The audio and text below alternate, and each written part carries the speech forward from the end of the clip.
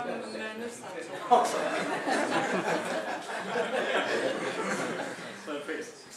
Claudia was here for the whole week and she just left today. Now you can say whatever you want. She was the language expert, so.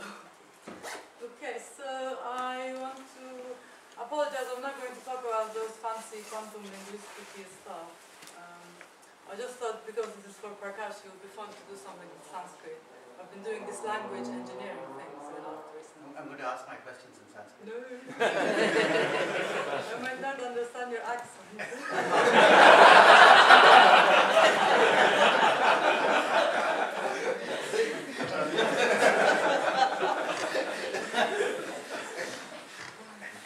And then second apologies, I spent more time looking into my files to find a romantic picture with Prakash, but I couldn't find any. More time than preparing the talk, so apologies for that.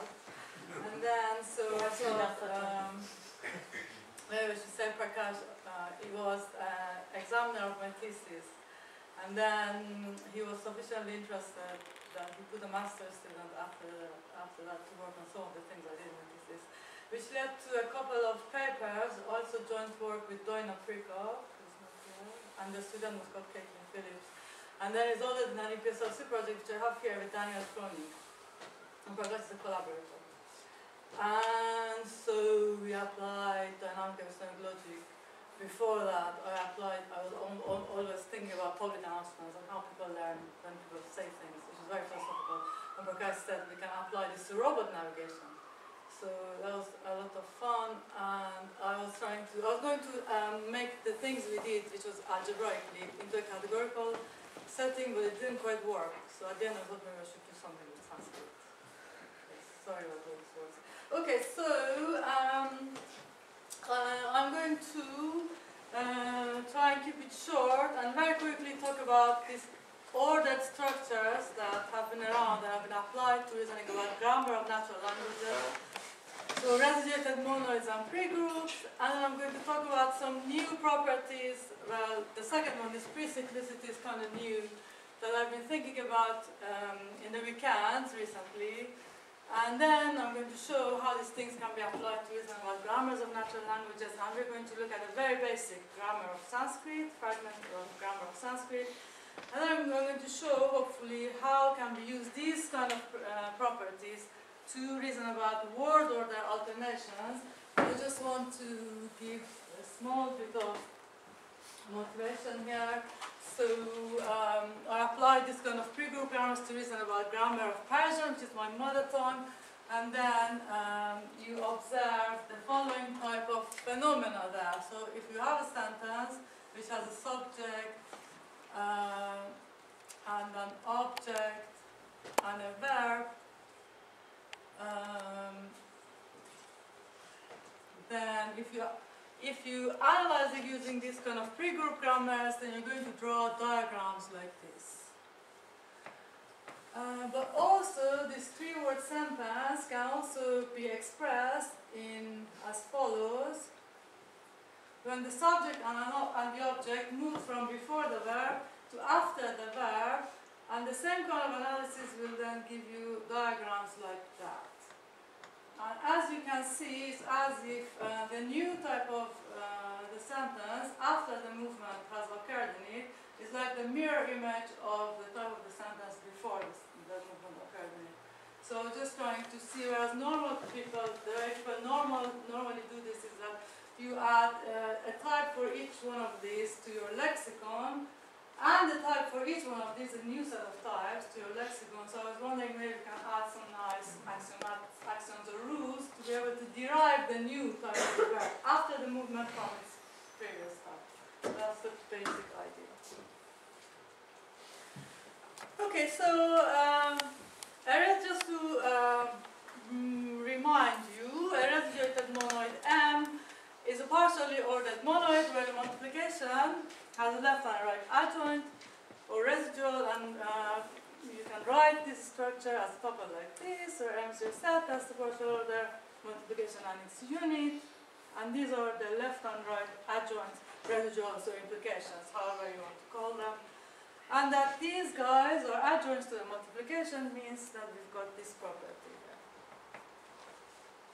In fancy terms, these are partial order versions of monoidal, or maybe I should say biclose categories, because this would be the tensor of the category, which is not necessarily commutative. So that's why we have a left and a right implication.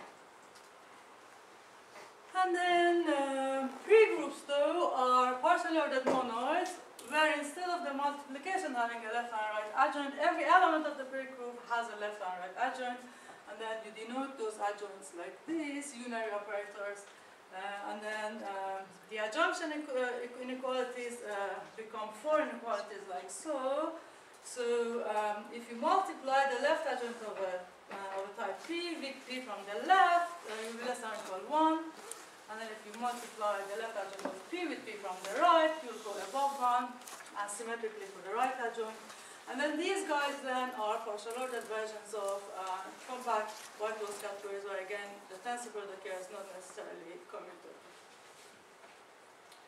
So then, so I thought maybe we go through some of the properties of pregroups. So these adjoint operators are order reversing. So if P is less than or equal Q, QL will be less than or equal PL, and similarly for the right adjoint. And the opposite adjoints cancel out. So the right adjoint of the left adjoint of P is equal to P, and the left adjoint of the right adjoint of P is equal to P. And the non-opposite adjoints do not cancel out. So as a result of that, you've got iterated adjoints. So I've got P, and its right adjoint PR, and its left adjoint PL. And then the right adjoint of PR, PRR, and the left adjoint of PL, PLL, and so on and so forth. So these structures can go forever on the left and the right. And then multiplication is self-adjoint. So if you take the left or the right adjoint of P multiplied by Q, this will be equal to QL multiplied by PL. Okay, so there is a translation. So I must say pregroups originated in the work of Lambeck in the 1999. And at the same time, because before he was working with residuated monoids, he also introduced a way of translating an element X of a residuated monoid into an element T of X of a pregroup as follows. So the unit of the monoid is going to go to the unit of the pregroup, and multiplication goes to multiplication. And then if you have an implication, T of A implied B is going to be the right adjoint of T of A multiplied by T of B. And T of backward multiplication B is T of A multiplied by the left adjoint of T of B. And the intuition here is that these guys are to be thought of semantically as function types. So A is an argument, and B is the output. A is the input, and B is the output. And such a function has to be to the right-hand side of its argument. So that's why here we also got a right adjoint. Whenever we have a right adjoint on a type, it's marking an input to the function. So T of A is the input to this function. And this function has to be to the right-hand side of the TA. And if the mechanism is like so, then you get T of B as the output. Right, so then there is a property first time pointed out in this context by Jeter when he was working at algebraic semantics for linear logic in the context of quantals. So he said, he defined a cyclic partially ordered monoid as follows. A partially ordered monoid is cyclic whenever we have a special element C in the monoid, such that for all A and B elements of the monoid, if A multiplied by B is below C, then so will be B multiplied by A. So although the multiplication is not necessarily commutative, you got a weaker point of commutation if the multiplicants are below just a special element C. So you cannot in general commute, but if you are below C, you can commute. And then if the partially ordered monoid is moreover residuated, then this property becomes equal to this property. Probably you've seen this around, but not this one around. So the left and right hand side multiplications by C are equal to each other. define the notion of a dual element, an element D of a residuated monoid is dualizing whenever for all A and B we have that A D forward multiplication by A backward multiplication by D is equal to A, and also the other way around. And if the dualizing element is moreover cyclic, then also the same multiplications by D will result in A. Does anybody have a clue what is going on? Some don't know. So I thought maybe I should give some examples. Here we go. Okay, so in a residuated lattice monoid, which is something that's also called a quantile, when the lattice is complete, the bottom of the lattice is usually used to define a notion of negation. I think you've all seen this before. So right implication by bottom gives you a right negation, and left implication by bottom gives you a left negation, and then bottom being cyclic means that the left and the right negations are the same. That's what it means. Bottom being dualizing means that the same sign negations cancel out, so left A is equal to A, right negation of A is equal to A. Bottom being cyclic and dualizing means that opposite negations also cancel out. This translated very important. Right, okay, so these properties hold in residuated monoids, and then I was wondering, what can we say about pregroups? So it doesn't take a long time to translate these properties using the translation from a residuated monoid into a pregroup, and then try to see if those properties hold about them. So it just turns out that in a pregroup, the unit of the tensor, the unit of the multiplication 1, is dualizing indeed, but it's not necessarily cyclic. In particular, if your pregroup is proper, it means there's a pregroup and the left and the right adjoints are definitely not the same, then 1 is not going to be a cyclic element. And then using this observation, you can prove a list of very, very nice properties, including these ones. So you can show that in a pregroup, if A times B multiplied B is below 1, then double left adjoint of B multiplied by A is also below 1, and so is B multiplied by double right adjoint of A. So if you are below A, you can commute, but you have to mark your the thing that you moved with a double left or double right adjoint. And so you can have this property, or dually you can have this property, and then you can think about movement, these kind of movements I was talking about here in the second set of properties in a very nice way. So you say if A dot is above 1, then so is B dot AL, which means that you have moved A from the left to the right hand side of B, and you're remembering where did A come from. It came from left, so that's why you have a double left adjoint on it. And similarly for the right one. How is it? Is that if and only if? Is that like a closure? This. If you do it again, do you get 4 L's or do you get some? I don't know. I have to check. I will check. Right. Okay. So how does this relate to linguistics? All right. So we say Lambert said.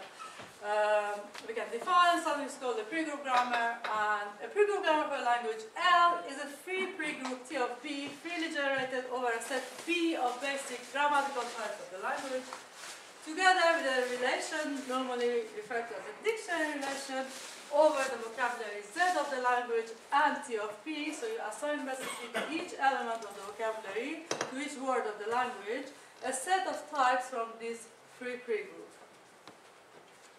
And then, for example, then if you're given a string of words of your language, you're going to say that this is a grammatical sentence. So if you have this string of words, W1 to Wn, this is going to be a grammatical sentence. Whenever, for each Ti in the dictionary relation D of Wi, the multiplication of the T's is below, let's now recall, a designated element S, which in this setting we'll stand for the type sentence. So we've got a very nice algebraic way of thinking about what is grammatical and what's not. So then I am going to try to extend this, so that's what I've been doing in this paper, extend these pregroup grammars to precyclic pregroup grammars.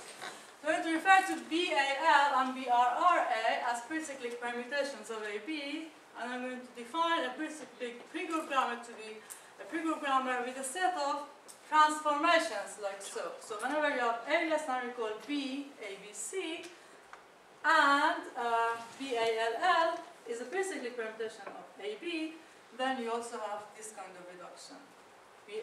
BALL, C is above A.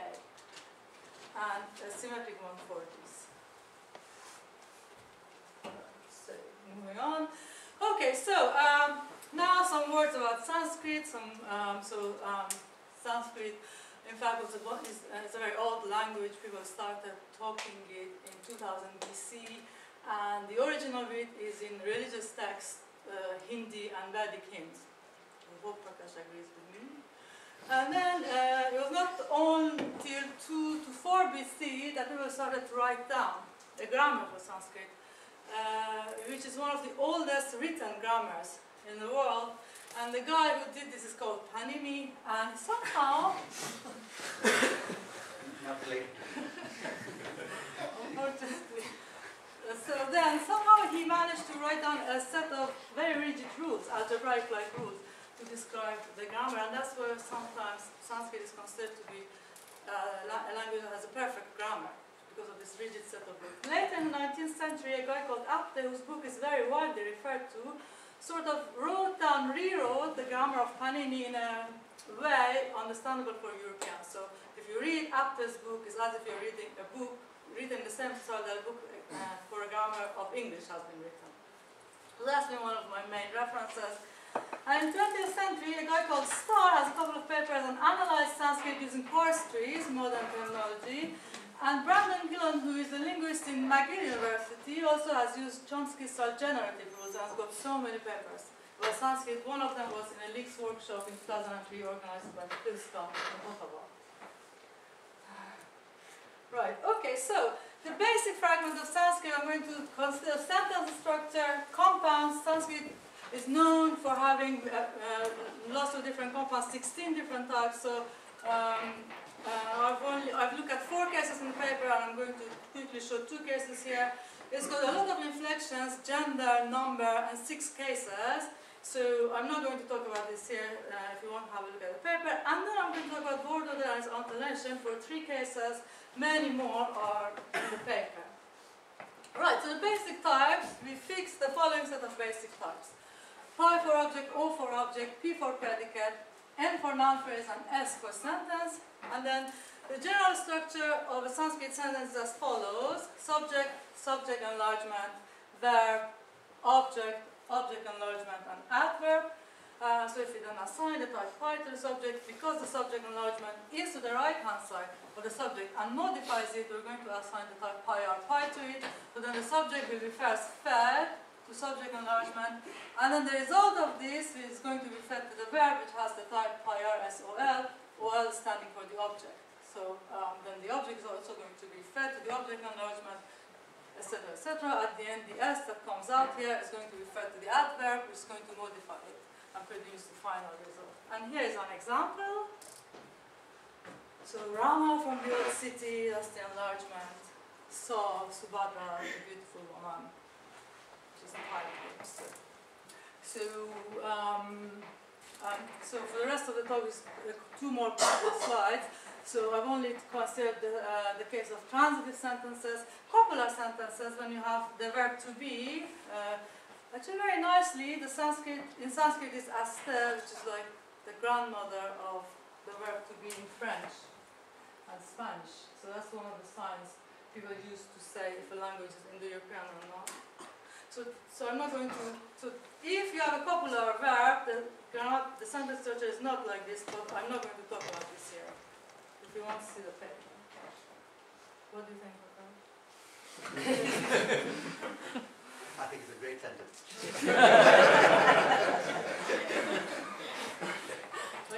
from the old city part. Okay, so let me skip the compounds in the interest of time and go to word order. Alright, so Stahl made the Sanskrit is something that's called an agglutinative language because of the cases that attach themselves to the end of the word. So no matter where your subject and object are in the sentence, you know that this is subject and this is an object, something that doesn't happen in English. So people sometimes argue word order doesn't matter in Sanskrit because wherever it is, it's marked to your subject and your object, and you know where it is, what it is. So Stahl was one of the first people who said this is absolutely not true, and word order is only free among the branches of the same constituent. So now, for example, if you have a sentence like Rama apasyat Govindam, which is Rama saw Govindam, although this H and the M are the cases, in this case nominative and dative, and you know that Rama is the subject and Govindam is the object. Not all permutations are possible. Normally you would have 6 possible permutations, but only 4 of them are allowed. Why? Because Rama is one constituent, apasyat Govindam is the second constituent. Rama can go from before this constituent to after it, and apasyat and Govindam can also permute between themselves, but it's never the case that Rama can actually insert itself between these two things, for example. So, we can reason about these kind of things in these precyclic pregroup grammars. All you have to do is to add the permutations that formalize this kind of constraints. In this case, for example, we have something which says pi rs has a cyclic permutation which will give you s pi l. What this is saying is that the subject can move from before the verb to after it. So if it had the corresponding type pi r in the verb, now it can have the corresponding type pi l. Similarly, this one says the object that can be after the verb now can move to before it. Yeah, so as a result of these things, if you have a sentence like this, Rama Govindam apasyat, where Govindam moves from here, apasyat and Govindam change place, so Govindam moves from here to here, then if you put the original type of the verb, you will see that pi r s o l is not going to reduce to anything tangible, because pi r has to cancel out with a pi, whereas it has o before it. So then if we apply the transformation that corresponds to this r permutation, it can be written down as pi o r pi r s, which then cancels out to the type s. And similarly for another permutation. Right, okay. So finally, Brendan Gillan did something extremely interesting. He made a corpus of all religious Sanskrit texts available together with all the examples of apte, which were more in a modern setting, and then he started to read them and realized that Stahl's constraints are not always true. It's true that those kind of permutations occur in small sentences, like 3-word transitive sentences, but as the sentence grows, you will in fact see movements that are considered unlawful by Stahl's constraints. So he then went to study this kind of word order alternations. There's 5 types which I discussed in length in the paper. So this is one example. So you can see here that if you have the center Rama from the old city, apasyat saw Govindam, although Rama and from the old city form one constituent, and it will never be the case, according to Stahl, that Rama can move from beginning of the sentence to the end of it, because you cannot take 2 constituent things apart from each other. But indeed, in the corpus, Gillan observed that you can have a sentence like this, in fact, more than a considerable number of times. So then I was showing that if you have these things, then you can add appropriate permutations. You can have here and the corresponding transformations, and indeed you can also parse sentences of this type. Okay. Sorry, it comes like this, isn't it? Like Rama was seeing this woman while she was being in the city, whereas the other one is that Rama is actually. Which one? Which one? In the second one, it's like. You say this has a different meaning than this one. Well, I don't speak Sanskrit.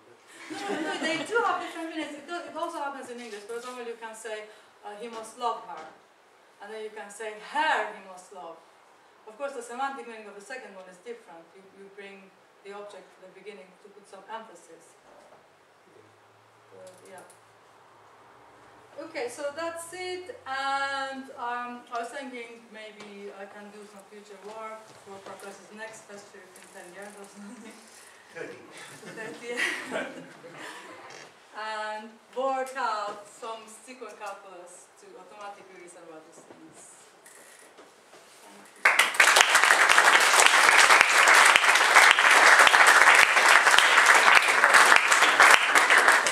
you.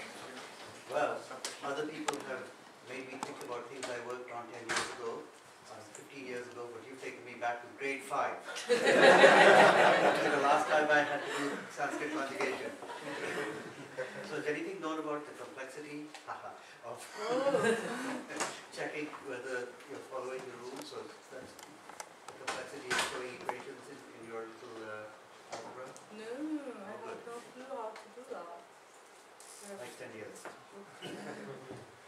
Right,